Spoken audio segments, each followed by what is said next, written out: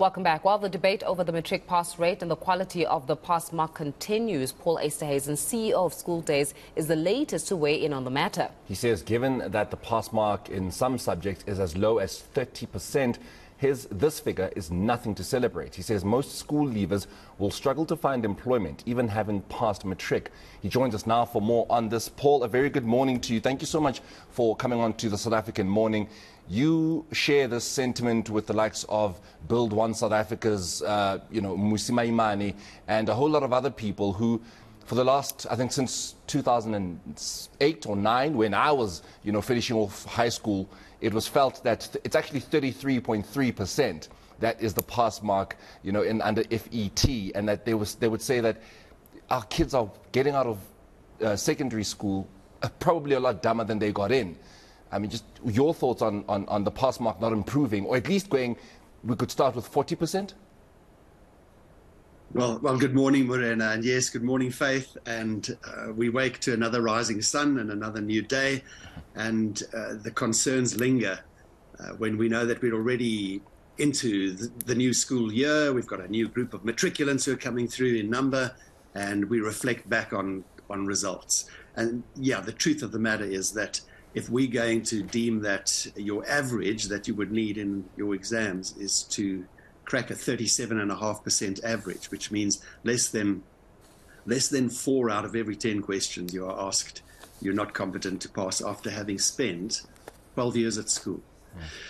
So we ponder these things so regularly, and we look at how do you fix it, how do you change it. The headline for me should actually read that 1 in 5 matriculants who wrote the exams this last year failed. Mm.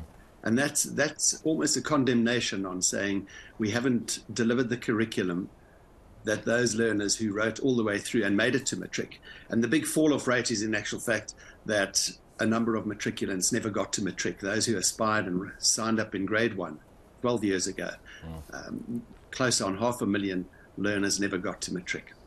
And that's where this big clamour around the actual pass rate of those who should have been writing matric is down at 30% of those children who actually should have got to the matric and written the results. But your questions are going to be real. You're going to be trying to say, well, hold on, the independent examination board exams that were written by the independent schools show some remarkable results and consistently achieve a 98% pass rate. So then what are we doing in our public schools that we can't deliver matrics to get, like you're saying, get me 40%, get me the 50% and higher?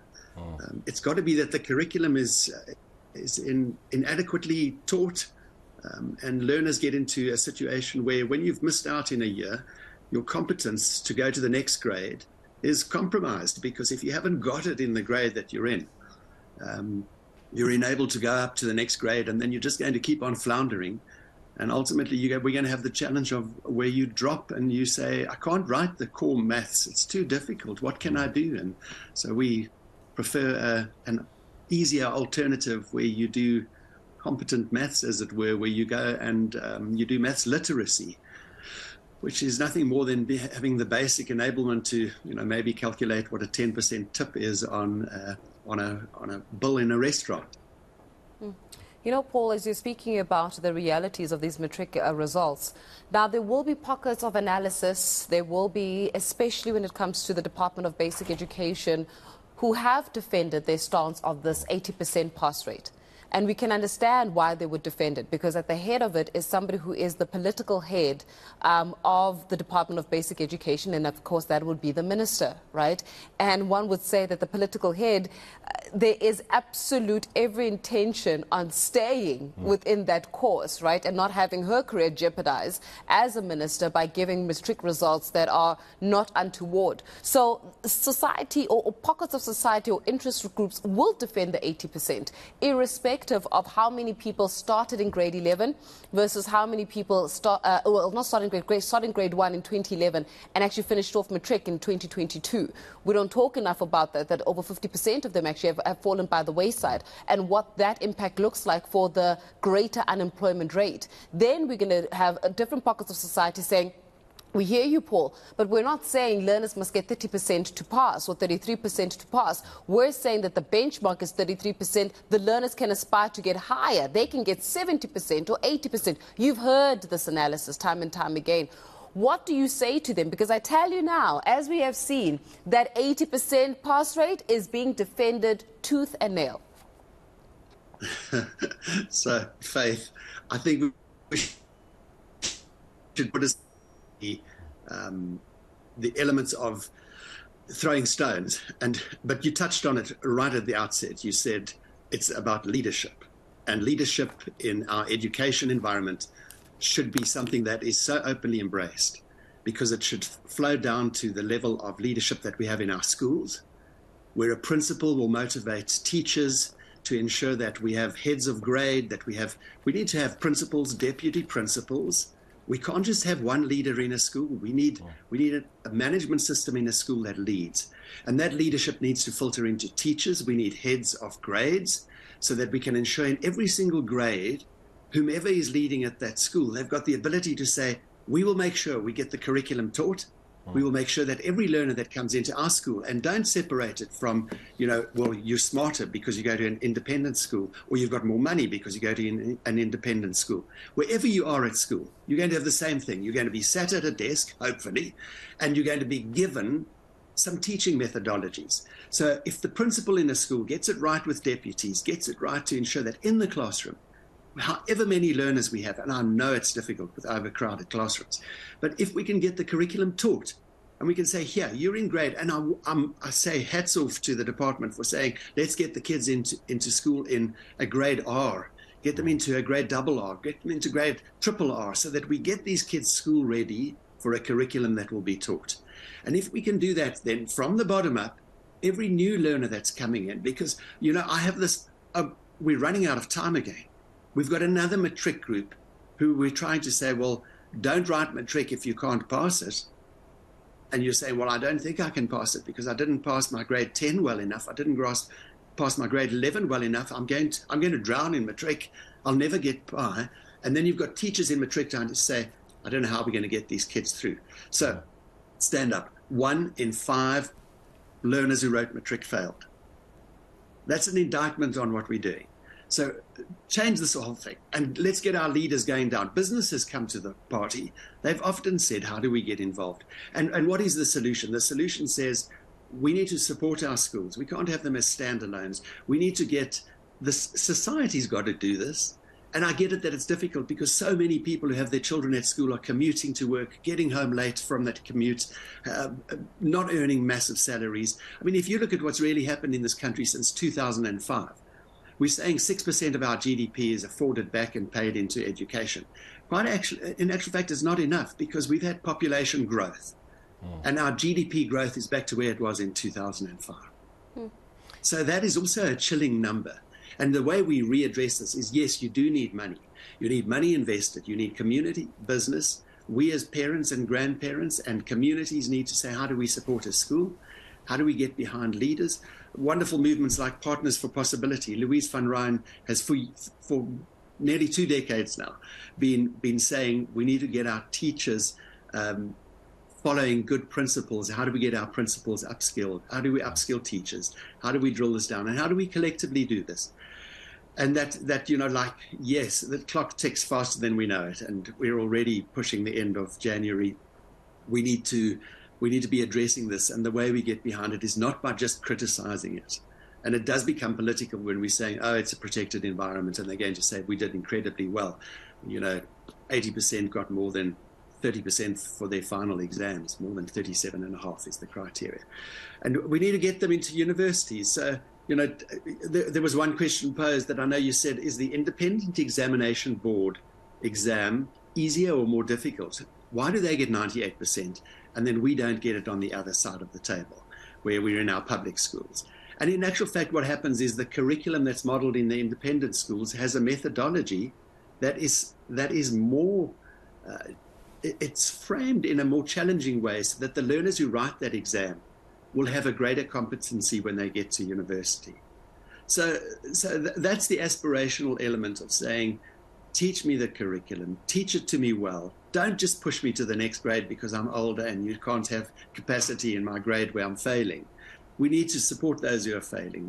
There is so much to be done. And, you know, for the school days of a child's life, we as a country need to be saying, here's a child born into our country. We want them to stay here and we want them to, you know, get through primary school and then get into the high school years and come out there with a matric pass, which says you're going to be a competent, intelligent, role-playing citizen for our country. It's a long game, but it's doable, and we've got to get behind it.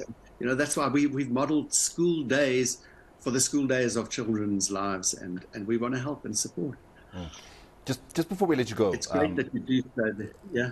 Just before we let you go, Paul, and as briefly as you possibly can, you've touched on a point that I wanted to pose to you about the curriculum. Do we then change the curriculum into a standard of perhaps IEB and maybe even better? But in doing so, are we going to have the teachers that can teach this curriculum? Because that's another issue that we're having in this country. Never mind the issues of paying teachers well enough to even want to be doing this job, because there is that despondency among teachers in South Africa, especially in public schools. So do we then upskill the teachers to be able to teach this curriculum that we would then be upgrading for public schools to a point where we can at least have as close as to IEB as we possibly can? Is that maybe where we were falling short as government, is that we're not upskilling teachers and then maybe even paying them what they deserve? Yeah, it's great that you do that, Moreno, and we look at is there a career path for a person in matric who's matriculated and got a university entrance and wants to be a teacher? Is there a career path to say, I'm going into education? Or is education becoming the easy default? Because I can get a job, I can easily qualify, the standard and criteria is not as difficult, and then I'll go and teach, and I won't have a career path. So straight back to the leadership. We need to identify how many teachers. It's great that we're going to be doing, you know, pre-primary school, and we're going to be looking at the early childhood development. But do we have competent teachers to be able to fulfill on all of that? Or are we just creating another quagmire into which we can't actually lift our feet out of? So we do need to address this. We do need to ensure that one of the greatest aspirational vocations that a child could want to do is to say, I want to teach because I understand the realities of what it is. And there's a calling. When you're called to teach and you have an aptitude for it, we need to also model that. So I go straight up to the top again and I say, leaders, please lead. Yeah. Don't just say that everything's okay. We're not going to just be okay. We can see by the numbers, by the reality, we're not getting the results we need. And then we have this clear divide that we will continually have to struggle with. And it's sad for our country because those who qualify with excellence are saying there's a career path on a jet plane to another country. And we're saying, how do we hold you back and how do we get that? So schools they've got to be revisited. Leadership, management, principals have got to be paid more to lead, to stay in the game, and all the way down the chain. You've got to say, well, if I start, it's a 4-year path, then I qualify, then I'm in schools and I'm teaching, and can you recognize me, reward me, and give me the joy of being a teacher? It's a wonderful world, and we've got to make it happen. So yeah, you know, it certainly does, Paul, speak about a world or just a department and a teaching path that we would all aspire to have. You know, and again, it goes in with what has been shared, how it actually translates at an implementation level. Paul, we have to leave it here for today, but much appreciated for your insights there. Paul Esterhuizen is actually the CEO of School Days, so just providing us some insights on this teaching, because the truth of the matter is, Morena, you know it will be defended. 80%, 80.1%, it will be defended. It will be said, no, this is how much that is a reflection of, without obviously counting how many kids actually got to sit in with into matric after they started in grade 1, right? And how many fell by the wayside? How many are sitting at home lost, right? And how many of them actually add and contribute to the unemployment rate that we're actually, you know, that we're struggling with, especially when it comes to youth unemployment. So we are so obsessed with telling a good story that I don't know if it's to our detriment if we are consistently wanting to tell that good story. Let me give you the reality just very quickly, because I know we spoke quite a lot with Paul. When I matriculated in 2009 and I collected my results in 2010, January, our pass mark, or at least our pass, pass rate, the pass rate that year 69%. My baby sister matriculated last year, collected her results this month, pass rate 80%. So you're going to defend 100%. 11% increase in just the last, 18 years or 12 years? You're going to defend it. I came out, my class, my grade, 2009, 69%. And now the minister and the department have, look at us, look at what we've done in the last 12 years. Why wouldn't you think that it's a good story to tell or something to celebrate? But still 33.3% pass mark. Yeah, it certainly is a conversation when it comes to education. More than anything else, it's your child's education that matters. But let's move on to